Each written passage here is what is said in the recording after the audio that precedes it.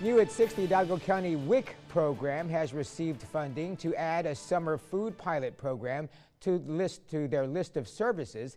CBS 4's Joel Flores has details on how you might be able to qualify. One thinks that they can do anything, but it's not true.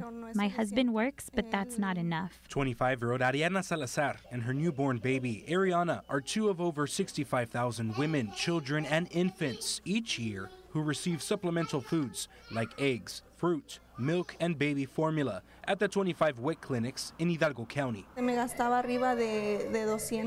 would spend over $200, and when I started with the WIC program, what I spent went down a lot. I would spend $120 or $150, making a big difference.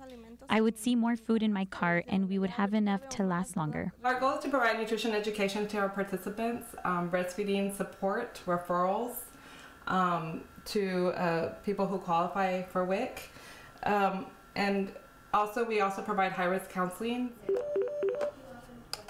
This Clarissa can help you. Clarissa Ramirez, director of the Hidalgo County WIC Nutrition Program, says a $75,000 grant from the Texas Department of State Health Services will allow 6 WIC clinics to launch the summer food pilot program. The meals will consist of a milk serving, 2 servings of vegetables and or fruit, a whole grain serving or bread serving, and also a serving of meat or meat alternative. All food will be supplied and delivered by Catholic Charities. Ramirez says they expect to fill the stomachs of 10 to 15 children a day, but families must meet certain qualifications. They have to meet income guidelines, they have to be at nutrition risk, and they have to reside within the state of Texas. When you come here, they help you. You shouldn't worry that they won't help you. One way or another, they find a way. In Hidalgo County, Joel Flores, CBS 4 News and ValleyCentral.com. And the WIC Summer Food Pilot Program will begin June 1st and is for children 18 and under, along with the person who accompanies them to the clinic.